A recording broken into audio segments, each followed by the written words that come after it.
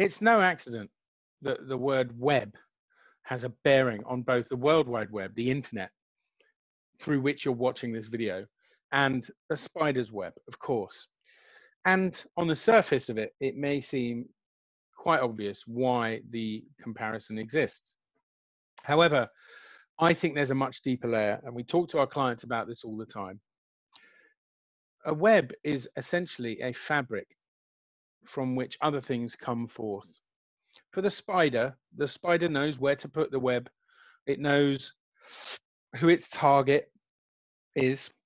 It knows what appeals to the target. It knows where the target will go, what the behavior will be like. And so the spider places its web in the optimal location to engage as many of those targets as possible.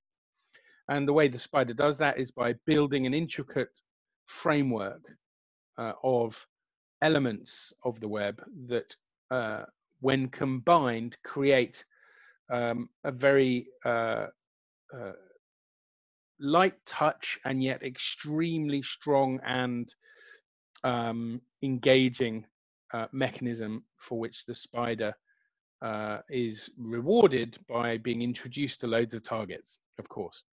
So one of the really interesting points about that is that the spider does this subconsciously. The spider doesn't sit there with a blueprint going, right, we need to do something here and something there. The spider knows what's going on. And in your business, you need to have the same sense about the web you create. Now, in this context, I'm not talking about a spider's web, of course. I'm talking about a marketing web, and even more specifically, what I call a content web.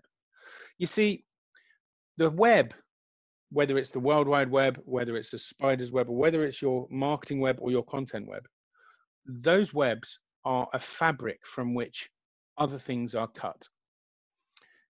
In the mechanism of a spider's web, there is an omniverse of touch points. What do I mean by that?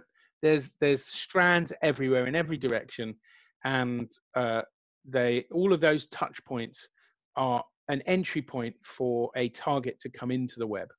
Every single one of those, minuscule millimeters of spider's web is a way in. Additionally, the same is true with your content web. People can come to your business through any content via multiple means.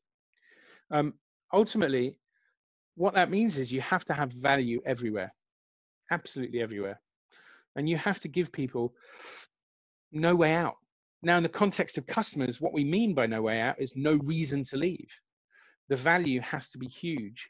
Your content web has to cover a significant amount of ground in the right place based on your target behavior, who your targets are, what they do, what they like, what they consume, what they hate, what they run away from, what they move towards. All of those things create your content web. And when you get it right, what happens is your targets enter your content web in one place and they move around in the web. And in the web could be across multiple channels. It could be email, it could be social, it could be video, it could be events, it could be literally any mix of channels. But there's no way out. There's no reason for them to leave because the value is so huge, leaving you the only job left to do. And that is the same for you and the spider. You just have to listen to the vibrations, pay attention to the noises coming out of the people in your web, and then obviously do something with that.